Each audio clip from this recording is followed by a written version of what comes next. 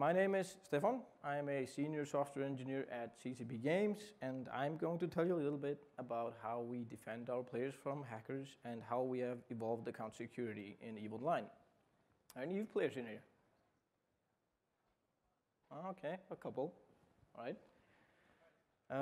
I'm going to begin this talk with a very good philosophical quote. Internet spaceships is serious business.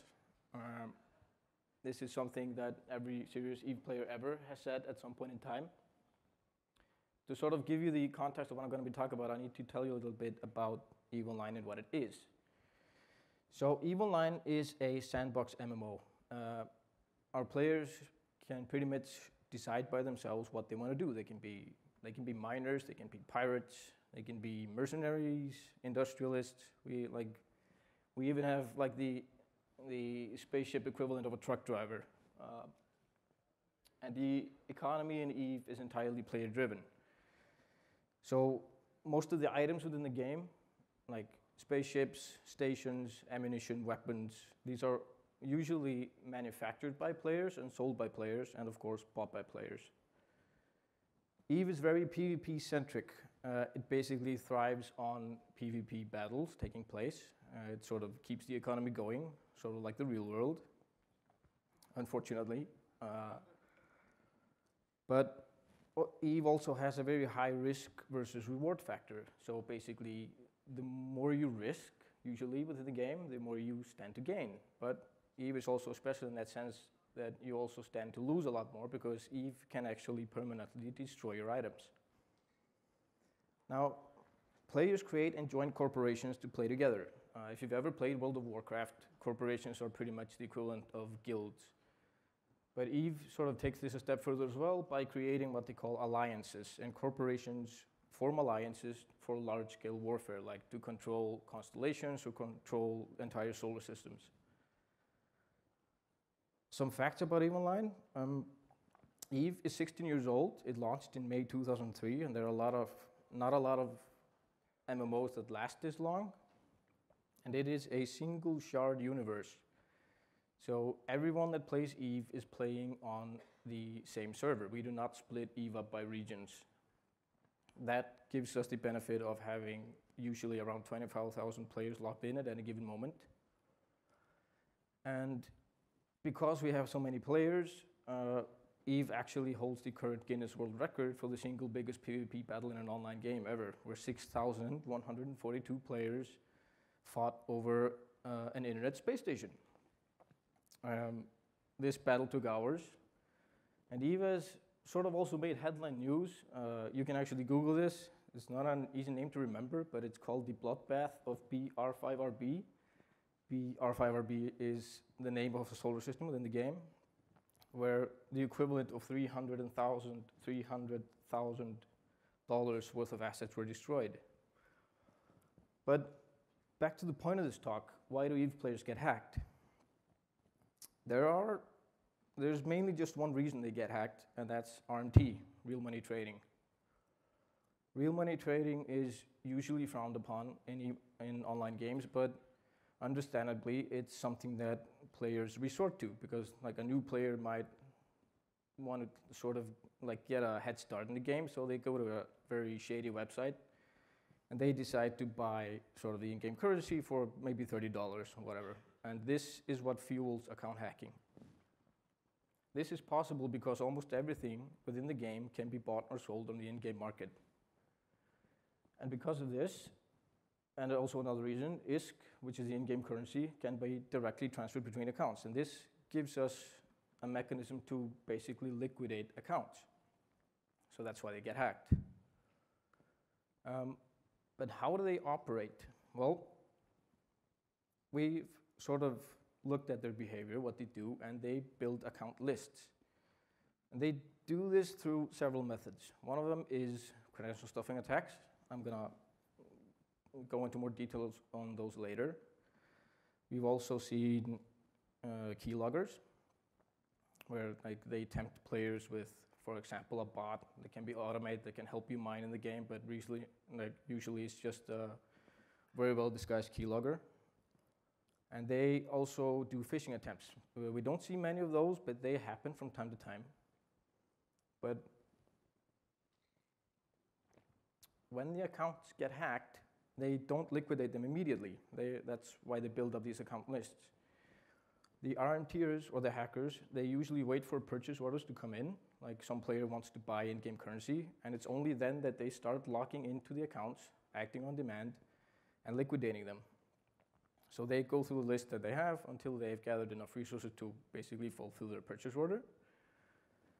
But that's not the only thing they do. They also take advantages of payment loopholes or reward loopholes. For example, we've had like reward systems in the game where if you you invite maybe 10 of your friends who starts playing, if 5 of them become subscribers, we give you like a reward as a thank you for getting more players into the game. They tend to abuse this. They invite themselves maybe 10 times, and then they use a stolen credit card to pay for it, run away with the rewards, and of course the credit cards get chargebacked. But we've also seen them create bots. And this has sort of been a problem over the years, which we're constantly trying to mitigate or do something about, where they create automated bots to maybe automate mining or automate some marketing transfers. And of course, that's not providing any value into the game, so we want to get rid of those. But my experience with all of this was by getting thrown into the deep end. I started working at CCP in May 2008, very conveniently because I used to work at a bank. And in October 2008, pretty much all the banks in Iceland went under. So that was a very good time to go somewhere else. And I joined, the first project I worked on was the billing and account management project. So very, very soon after I started, I got a very harsh introduction to scripted attack and credit card frauds. And I think it was maybe just about a week after I started that I saw the first big credential stuffing attack. And it was sort of eye-opening for me at the time. I'd never had any experience in dealing with this. So basically what a credential stuffing attack is, you go through a user pass list, which you can get in a lot of places. You can fetch them on the dark web, torrent sites, and then you create some sort of a bot or a script that just basically goes through that list, submits it to a login page, and you see what sticks. Now, this is amazingly successful if there's no login throttling, unfortunately, which was the case when I started working. The web department at CCP had just recently been formed, so there wasn't a lot of knowledge at the time. But the primary reason for this being so successful is because people reuse passwords. We all know that's bad. We still do it though, a lot of us at least. So what can we do? So like I said, there was a really big attack shortly after I joined. And it was sort of eye-opening to see this happen, because we saw these hackers go through hundreds of thousands of usernames and passwords, and there was nothing to stop them at all. And of course, we saw that several thousand accounts matched, where the usernames and passwords matched. But we were pretty lucky because a vast majority of those accounts were not active subscribers, so they couldn't log in anyway. There were I think it was just a handful of accounts that were actual subscribers. They of course got notified and had their passwords reset and everything. But we figured we got to do something about this. So we started thinking, if only there was some extra info that we could validate the users with. So we did the poor man's 2FA, a character challenge. The reason we didn't do a proper 2FA at that time was basically because it didn't exist. Google Authenticator didn't exist until 2010, and sort of the standardized version of one-time generated password wasn't, I think it wasn't ratified as an RFC until 2011. But we thought, is there something that only the account owner knows that we can use? And of course, we figured out, let's just ask the users to give us the name of a character on their account. And this is what it looked like. It's a bit of a blurry screenshot. I'm just going to read it for you. It's the best that I could find. It says, since you haven't logged in from this IP before, we based this on IP address, please enter the name of one of the characters associated with your account. So of course, this is something that usually only the players themselves would know. But This, of course, wasn't perfect, so let's go through character challenge circumvention 101. And yet, like, if you were a hacker, what would be the first thing that you would try if you saw this prompt? Any ideas? Sorry? Yeah, but like, what would you use if you got the prompt? What would you type into it? Correct. Try to use the login username as the character name. And that worked a lot of the time. Social engineering. Get customer support to tell you. This one's interesting. We made a little mistake when we actually pushed this feature out. We forgot to tell customer support. So they were not aware that this was information that they were not supposed to give out. But of course, like we went over that and we got process in place to prevent that from happening. So social engineering, get the actual owner to tell you. We saw a lot of cases where they basically just tried to use the same username at gmail.com and see what sticks. Send them, hey, we're contacting you from CCP customer support. Like, we think your account might be a part of like some hacker group. So what's the name of your character so we can like clear you off our list of suspects, whatever. This works. But the character challenge, it wasn't perfect, but it did reduce account takeovers. So like it did something. It wasn't the best user experience. So we thought that we need to do something more. So shortly after, CCP creates Plex. Plex stands for Pilot License Extension. And the objective was reduce the demand and return on investment for RMT. And what's the best way to do that? Basically provide the same service that they do. But we didn't want to start creating like in-game currency out of thin air, so we had to have something to counterbalance that. So we created an in-game item that the players could trade between themselves, but this item needed to somehow have real-world value. But how do you get real-world value into a virtual game? We decided that Plex can be consumed to extend your subscription. So basically, you pay for someone else's subscription, and he gives you in-game currency instead, right? Problem solved. So we managed to keep the value within the game. So it was an economy-friendly way for a new player to get ISK, the in-game currency, without us having to like deflate the value of everything by creating the currency out of thin air. And you could basically, like today, if you are a very active player and you're very good at gathering ISK, you can basically play for free by basically buying plexes of other players that have bought them off our account website. But of course, this worked.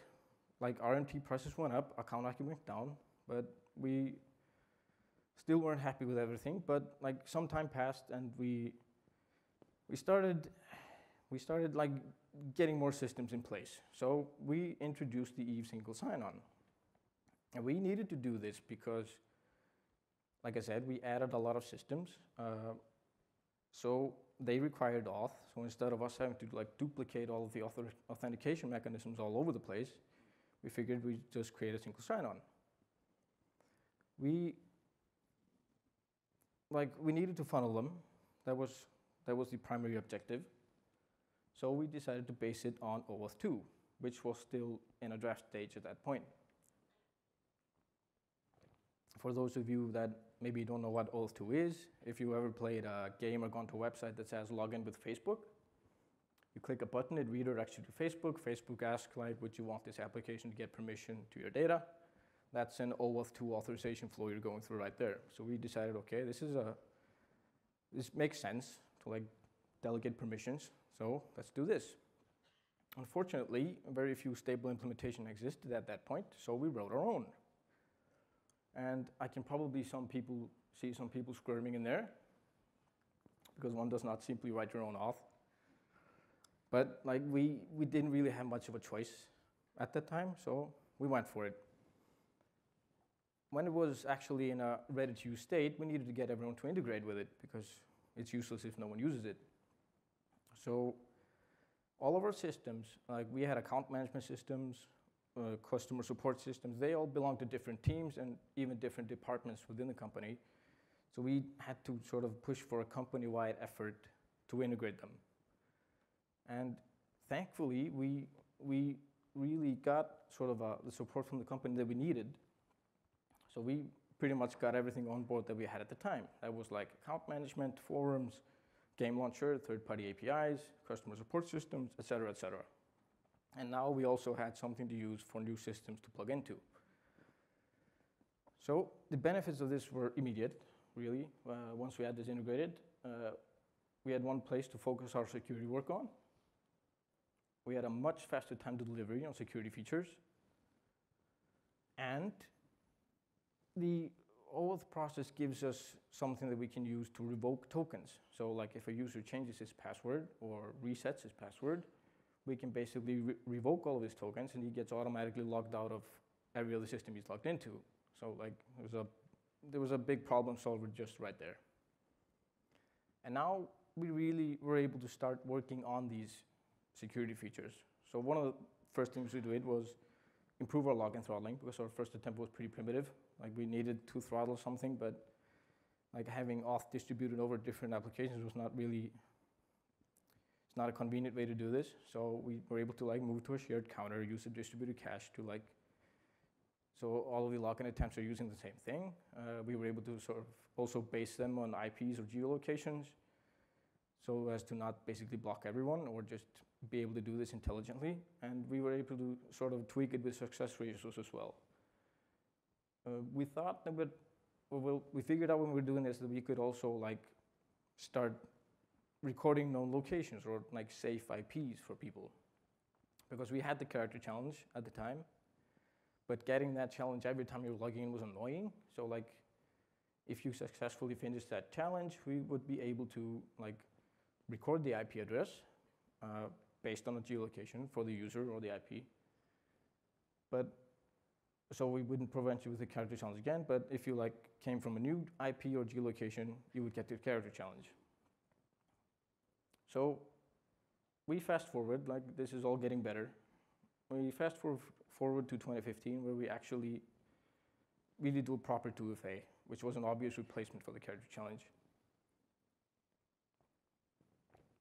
We decided to use email as fallback because we had people's email addresses in many cases, not all. We simply didn't have the manpower to do, for example, SMS authentication. Like we would have to like create a whole new process around people giving us phone numbers and stuff. We decided to just use this.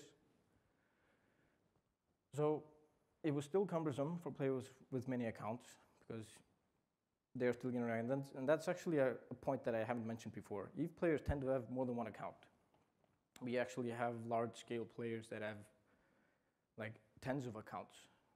So obviously getting prompted for every single one when you're logging in is annoying. So the adoption was pretty low. The reason being that like people in general tend to not enable two-factor authentication, and when we were in a situation where our power users weren't even using it, there was no real incentive for other people to use it. So in 2016, EVE goes free to play. And that was interesting, because of course what free to play means is a subscription is no longer required. So we thought, okay, that's good. Like those who are not non-subscribers have access to a reduced set of features. But what does that mean for account security? Of course, if you think about it, that means that you don't have to be a subscriber anymore. So if we think back, remember the accounts that were credentialed over years ago, but we didn't think about because they were disabled anyway? See the problem here, right? Now they can all log in again. So this was not optimal. And we started thinking a little bit more about what about credential stuffing attacks that we might have missed? Like even if we had login throttling in place, that can be circumvented. You basically just slow down your credential stuffing attack or distribute it. So there were probably some credential stuffing attacks that we missed. And of course, this puts us in a situation that we need to solve this somehow. And this is hard without a big impact on user experience. So we knew that we would have to impact user experience in some way. Like we seriously thought about, should we just reset the password for everyone? When you're re-releasing a game as a free-to-play, that's really not a good idea. You want people to be able to log in. You don't want them to go through hoops. And also, like, we figured that credential stuffed accounts were probably a very small fraction of the actual number of accounts in there. So we started coming up with solutions. One of the first one we sort of decided upon, and it was obvious when we figured it out, was let's just do what Steam does. Like everybody knows what Steam is, or most people know what Steam is, like the biggest game distribution platform on PC. And they have this feature called Steam Guard. So if they see you logging in from a new device or a new location, they give you a prompt. And that prompt says, we have sent you an email address with a verification code. You need to type in that verification code to continue logging in. So we figured, okay, that's a good solution. Since they're using it, what do we have to do? Step one, demand users have a verified email address. This wasn't required before. Like, we had an email verification process in place, but it was not required to actually play the game. So we had to block people from logging in until they had verified their addresses. This, like, again, not optimal, but this was sort of the best solution we figured at the time. We needed to clear the list of safe IPs because we had our doubts that it was reliable. Like, if there was a successful credential stuffing attack that we might have missed for some reason, like, we could have marked a lot of IPs as being safe when they really weren't, so we just decided to nuke that list. Step 3, send two-factor authentication verification codes when people are logging in, and build up a new safe IP list for users, and set a device quickie to, like, because we don't want to do this every time people are logging in.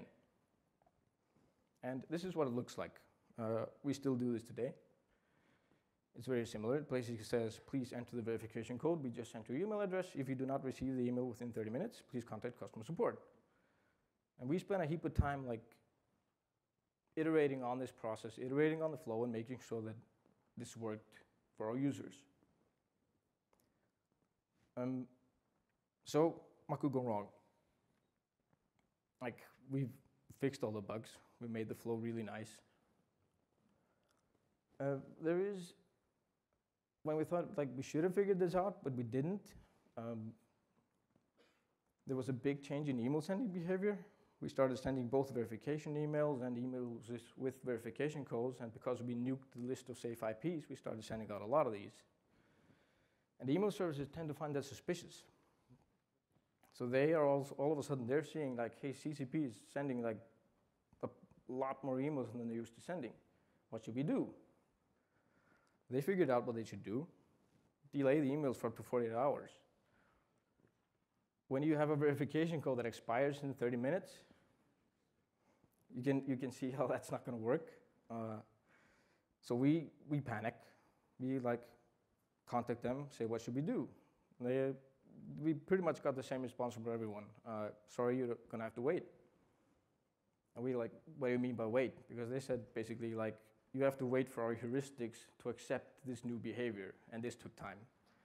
This took about 2 weeks to get back to normal. Otherwise, like, sometimes the emails just went to the spam folder, sometimes they just didn't arrive until after 48 hours. So we had to scramble. Like, we really had to create manual workarounds for customer support, but, like, it worked in the end. So what worked? The increase in account takeovers was absolutely minimal compared to the increase in logins. And this was not just because people couldn't log in. This was when people actually started being able to log in. There wasn't an increase in account takeovers, which we were really happy with, because we were seeing, like, a huge spike in logins because now everyone could log in again. And an added benefit of all this was that we now had validated emails for all our active players. And this is a huge deal for customer support, because it's hard to help someone when you don't even have an email address to contact them in case something goes wrong. And this was sort of an added benefit out of this exercise. We also went ahead and hardened our email change process, because we had seen numerous times where people maybe forgot to log out of their computers or were at a public computer. Someone went in, changed the email address, reset the password, and had basically taken over the account. So what we currently do is, objective, of course, prevent account takeovers.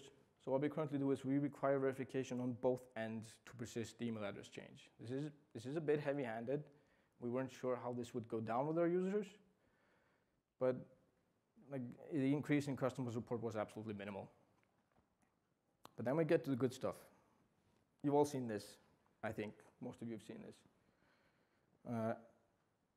Troy Hunt, you know who he is. He talked about this on Wednesday. What he didn't talk about is another feature that Have I Been Pwned has, which is called pwned passwords.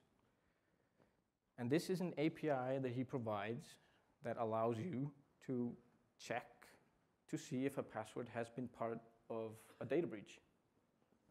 And just to basically read up what it says, is that pwned passwords are over 555 million real-world passwords previously exposed in data breaches. This exposure makes them unsuitable for ongoing use, as they're at much greater risk of being used to take over other accounts. Seems like a perfect fit, right? So that's what we did. We integrated Have I Been Pwned with our SSO in May 2018. And as a result of this, or basically, let me go over how we do this. The password hash is checked on login using k-anonymity. K-anonymity works in a way that we do not provide the entire hash to the service, just so the service can track it. For example, if you use this password, don't use it, by the way, it's bad. You take the SHA-1 hash of this password, you get this hash. And note the blue and green parts. The blue part is the only part of the hash that we actually send over to the service. So we do a GET request to this URL with the blue part. We get back a response, a line limited response, of matching suffixes, the green parts. And in this case, we get over 500 of them. So we look over that list, and if we find the green part in that list, then we know that this password has been pwned. And this is the reason you shouldn't use this password, because it has appeared over 52,000 times in data breaches. So I suggest if you actually have this password, go and change it. So if the hash matches, we notify the user that his password is insecure. But there's a catch here. How you do this really matters, because you do not want the users to panic. Like, if you just say, like, your password's been hacked, then what people think is like, okay, who hacked your website? That's not the impression that you want to give people, so you want to explain what's going on. So we do this by displaying this prompt here. We basically try to explain to the user what's going on. For example, what has my account been compromised? Probably not. We don't want to say no, because we're not entirely sure. But this increases the risk of your account being compromised, because your current password appears at least once on a list of commonly known passwords. So what should I do? To keep your account secure, we highly recommend that you log into the account management website, change your password, and enable two-factor authentication. And then we give also people like a list to help them educate themselves on password practices. And we also explain that we do not, for example, store their password. We can't see what it is until they provide it to us. That's why we do this on the login page, because of course we're not storing the passwords in clear text. And we explain to the user that CCP does not and cannot and does not share the actual password with anyone. So, what's the result of this? When we push this out, 17 to 19% of logins had insecure passwords. I'm a bit of a pessimist. I actually thought that this percentage would be higher than it is. But now, like almost 1.5 years later, this currently fluctuates around 9 to 12%. So you can already see the improvement here. This is basically around a 40% reduction in unsecure passwords, which is good for everyone, right? So to give you an example of the scale of this, last September we had 245,000 unique username password logins. Before Have I Been Pwned integration, that would mean that around 40,000 of those logins would have been using a bad password. After, we can say that at most 30,000 are using it, so we basically have saved 10,000 accounts from using an insecure password just for the month of September, or over a period of 1 month.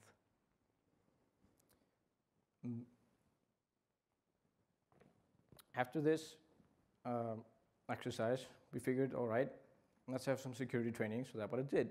Incidentally, that security training happened to be Troy Hunt's workshop. I highly recommend it, it's very good. So we started using sort of the built-in browser features, security features that they have. Troy talked about some of those on Wednesday as well. For example, the content security policies, where we are basically able to whitelist JavaScript, images, and CSS that's allowed to run on our websites, or at least our account management or SSO. We are also able to whitelist URLs for network requests. You can actually tell the browser which URLs he's allowed to contact with AJAX requests. So you can actually use a content security policy to prevent hackers from exfiltrating data by sending it through requests to other websites. We used HSTS, strict transport security. That's another HTTP header. It instructs browsers to only ever load a website over HTTPS for a certain period of time. And what we get by this is that even if we have like links on our website that maybe accidentally have HTTP in them, the browser will simply just convert that over HTTPS and it just works, as long as you have a certificate, of course. But this also allowed us to take advantage of the HSTS preload list. And what's that? That's a list that you can actually submit your domain to, and that list then gets built into browsers today.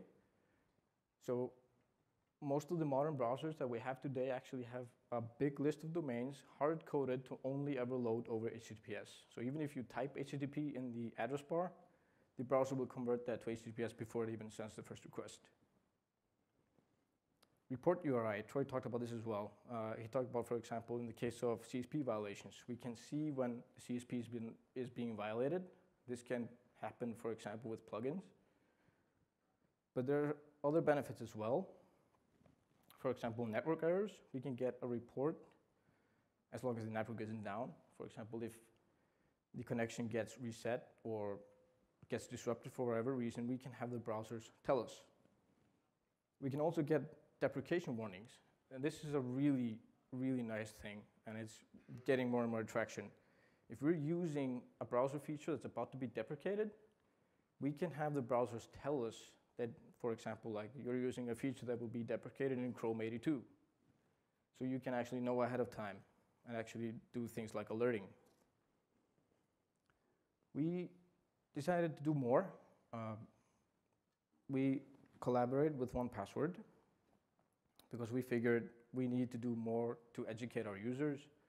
We need our users to have better password policies. So we cooperated with them, and we are now able to give, for example, every player a free 6-month trial of 1Password. Everyone should be using a password manager. It doesn't have to be 1Password, just use a password manager. We also went ahead and improved the 2FA experience. Like I said, we have players that have many accounts. And if you have 20 accounts, it's not really fun to scroll through 20 of them and find the correct authenticator to log in. So we allowed people to enable the sharing of the 2FA seed. It's a bit of a manual process, but people who know what it is can actually take advantage of it. So people can use the same seed for all their accounts. Of course, this is not as secure as using a separate one, but it's always better than not using it at all. So this is what we did. Simplification for people with multiple accounts. And this feature, we sort of launched this together with our 1Password collaboration to sort of build up a proper momentum for all of this. And it increased adoption immediately of 2FA. And I have some more statistics. Since Eve launched, this is the percentage of all accounts in Eve have ever been created. A lot of them have never even logged into the game. 0.7% of them have two-factor authentication enabled. Since we introduced 2FA, that percentage, and then I'm talking about accounts that have actually logged into the game since we launched 2FA, that percentage goes to 2.6%.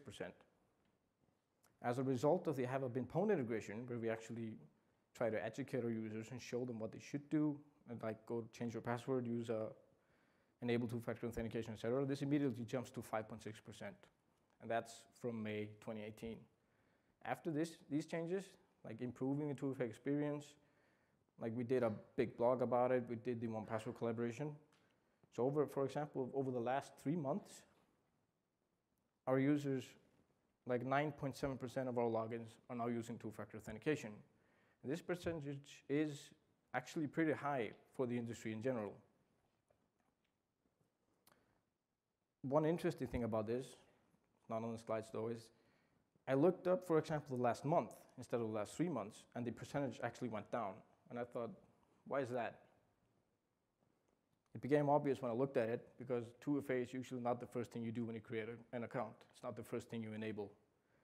So we sort of saw that people usually don't enable this until after about 2 weeks. We have a lot more ideas on how to improve this. We want to do more with two-factor authentication, and we have some on the drawing board, but I can't really commit on anything right now. So looking at all this, we can try to summarize this. Like, what did we learn out of all of this? This is 11 years on and off of trying to improve security, figuring out things, what to do. Providing a similar service to RMT helped a lot. And it helped a lot in a way that it actually surprised us how much it did at the time, because we saw that the RMT websites had to raise their prices, and we actually saw that for a certain period of time they actually had trouble fulfilling their orders. Unfortunately, they've caught up in a lot of ways, so this is like a constant battle. Verified email addresses are valuable for customer support. Look, this is obvious when you think about it, but not everyone realizes how useful it is. We were able to provide much better customer support as a result of this. Security training is important, and this is also a big one. We can all read about security features. We can all look them over, see how they work, but unless you actually try them out for yourselves, you usually don't realize that what impacts they actually have. So sending developers to workshops or having them get proper security training is really important if you want to build a culture around this. It's not enough that just one person's doing this. There are a lot of powerful free tools out there. HighLevelPwn is one of them. The browser features that we've talked about are one of them, and these are features that don't cost anything. I mean, there's a small development cost involved, of course, to get this up and running. But once you've got this up and running, it's not really all that expensive. I mean, there's no yearly subscription that you have to pay for. Educate and guide users. This is really important as well, and I wish more companies actually did this, because a lot of users, probably all of us in here, we realize how passwords work. A lot of you probably have password managers. Hopefully, most of you have two-factor authentication enabled. If not, I want that to be the first thing you do when you walk out of this room. But we need to educate users on how to protect their accounts. It doesn't happen by itself. It's all too often that users don't think about this until they've been hacked, and then it's usually too late. So educate and guide users. Encouraging and incentivizing 2FA is really important as well. You want people to enable this, because today, this is the absolute best thing that you can do to prevent your accounts from being taken over. So if there was just one thing that I'd want you to take out of this talk, it's this. Please tell your users to enable 2FA. If you have an opportunity to incentivize it in some way, please do that as well. Because this is the reason. It is the best way to prevent account takeovers. So that's pretty much all I have for now. If you have any questions, ask away. If you can't think of any, you can contact me on Twitter when you do. So, any questions? Yeah. How do we deal with disabling 2FA? Currently, we don't do much. We of course want people to keep it enabled. a big part of this is incentivizing it in some way. Like we've seen companies, I think it's MailChimp, that actually give you a discount of your subscription fee if you have it enabled. So doing things like this is the best way to keep people from not disabling it.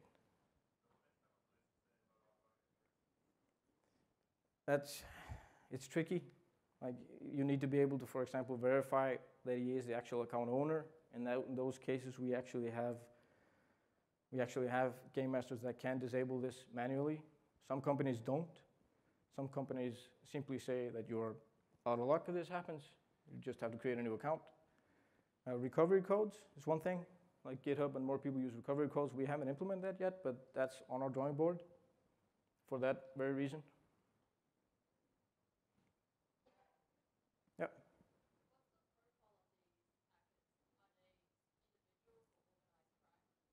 Organized, very organized. Annoyingly organized. They're usually related to companies that specialize in doing this. It's very typical to call them Chinese farmers, but they're not Chinese anymore. They're from all over.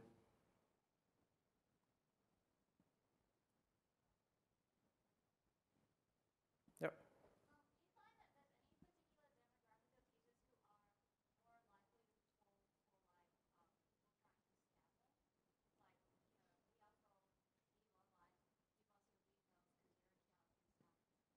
So is there a certain demographic that's more vulnerable for like phishing attempts? I don't know. We haven't actually checked or like done any research on that. I'm sure probably someone has, but it's an interesting question actually. So if anyone has information on it, it'd be good to know. Yeah.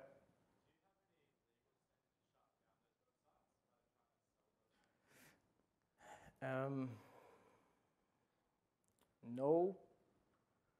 Well, we can always try, but like in some places this simply isn't illegal. Of course, as soon as they cross into the realm of using like stolen credit cards, then of course it becomes illegal very quickly. But it's hard to deal with because they're like just because of culture differences, really. So we need to find other ways of fighting this.